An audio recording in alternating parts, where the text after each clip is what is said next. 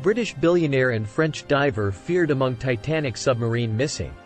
A British billionaire explorer and a renowned French diver are feared to be on board the missing Titanic tourist submarine somewhere in the depths of the Atlantic Ocean.